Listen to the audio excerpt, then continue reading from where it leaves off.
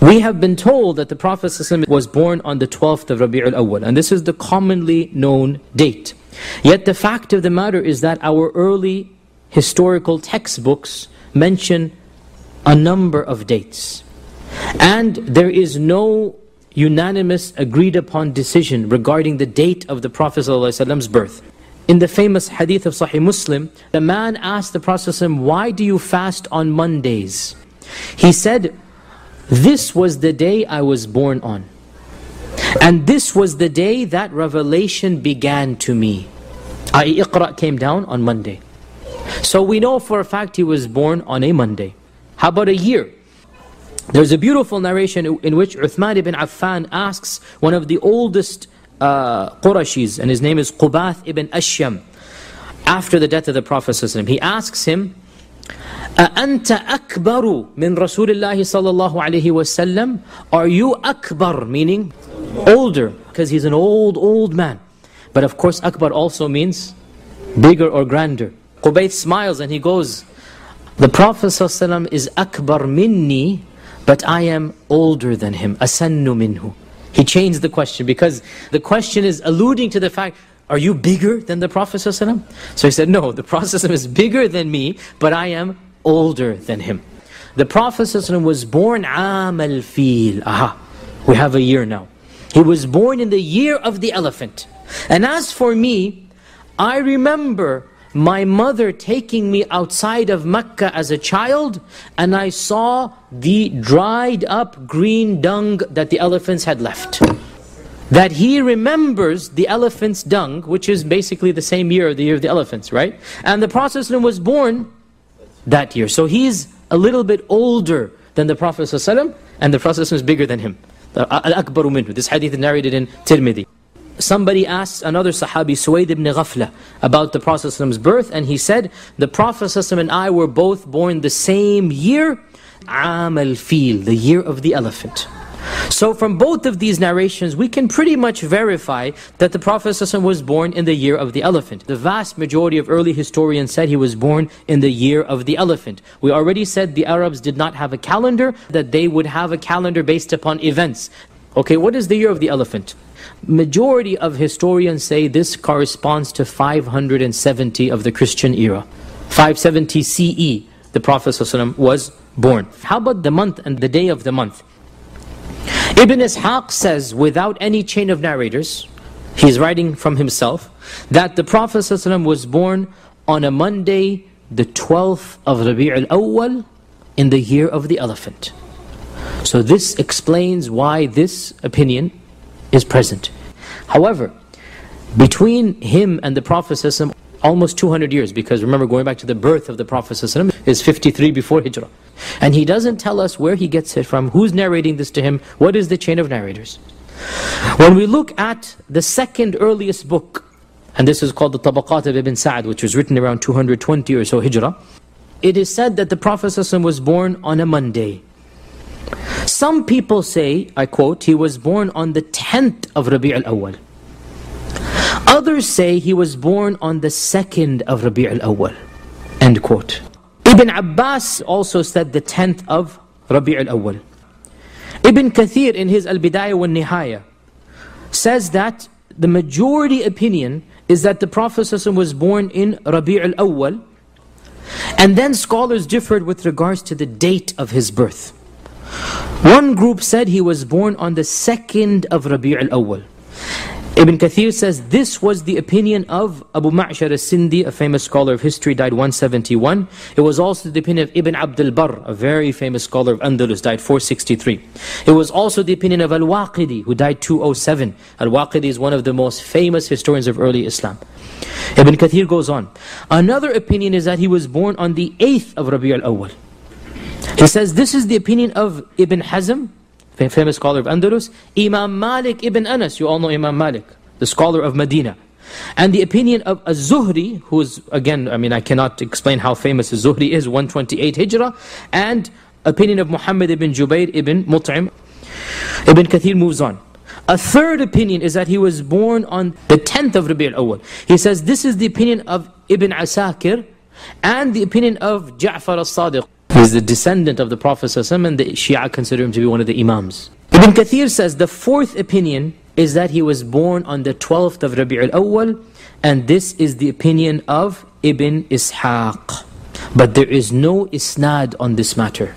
Ibn Kathir does say that this is the most popular opinion in his time. Ibn Kathir died 770 something, way after. In medieval Islam, 12th Rabi al-Awwal is the most popular opinion. And from medieval Islam up until our times, it was the most popular. But in early Islam, it was not the most popular. The fifth opinion, the 17th of Rabi al-Awwal. The sixth opinion, the 22nd of Rabi al-Awwal. The seventh opinion, he wasn't even born in Rabi al-Awwal, he was born in Ramadan. And this is the opinion of Zubayr ibn Bakkar, who was the first scholar to ever write a history on Makkah. And he died 256 Hijrah. And then there are other opinions as well. To summarize, there are over 10 opinions in the earliest books of Islam about the exact day that the Prophet ﷺ was born. None of them have solid evidence. All of them are the opinions of early authors and narrators. And to be very academic, the opinion of the 12th of Rabi al Awwal seems to have much less weight than the 2nd and the 8th and the 10th. Because these three have tabi'un taba tabi'un. They have descendants of the Prophet ﷺ. Whereas the opinion of the 12th, it is by Ibn Ishaq, who is 200 years after the birth of the Prophet ﷺ, and he doesn't have any chain. Why then is the opinion of the 12th of Rabi al Awwal the most popular? So much so that for many of you it's shocking that I'm daring to go against this fact of history, right? Very easy to respond. Point number one, 90% of authors who write about Seerah, they only rely on Ibn Ishaq. They just take Ibn Ishaq and summarize it, redo it, translate it, do this and that. That's what they do. And it's a good book, but it's not the only book.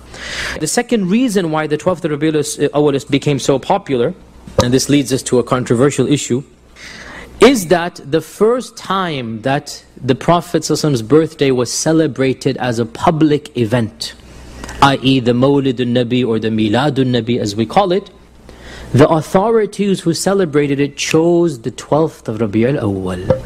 Now that's it, it just spread like wildfire. The day and the event and the custom.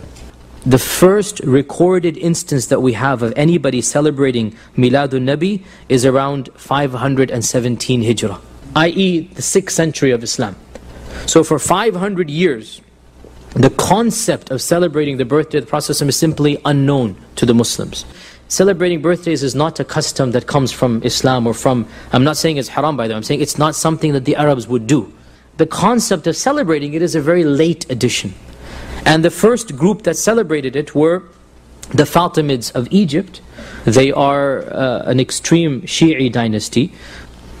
And of course there's a reason why rulers have festivals.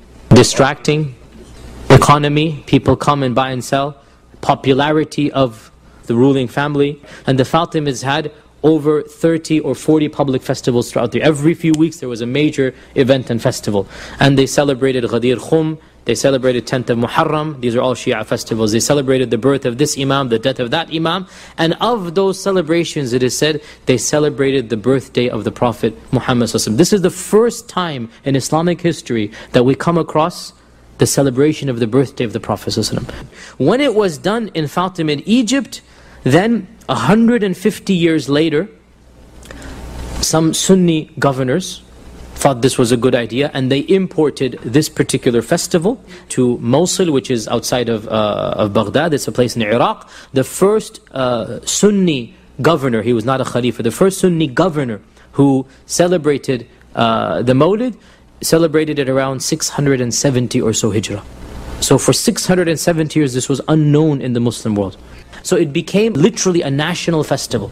In Sunni lands, initially some scholars opposed it. Some scholars said, well, if you do it with these conditions, it's okay. After a while, under public pressure, just the floodgates opened and it became a very, very common festival. And you all know my opinion on this is that the way to celebrate the birthday of the Prophet ﷺ, if you really wanted to celebrate it, is to fast on Mondays. Because that's what he would do. We also know that, and there are chains of narrators back to Sa'id ibn al-Musayyib, who died 95 Hijrah, so there's a gap, he didn't see the Prophet ﷺ. But he said that it has been narrated to me that the Prophet ﷺ was born at high noon. Sa'id ibn Musayyib died 95. His father is of the age of the companions. And this is the only narration that we have about the timing of his birth.